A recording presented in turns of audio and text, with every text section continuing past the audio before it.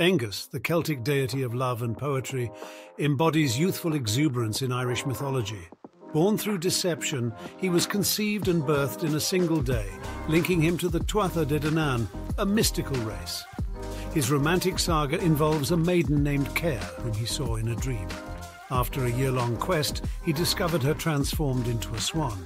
Mirroring her form, he became a swan himself, symbolizing love's power to transcend physical boundaries.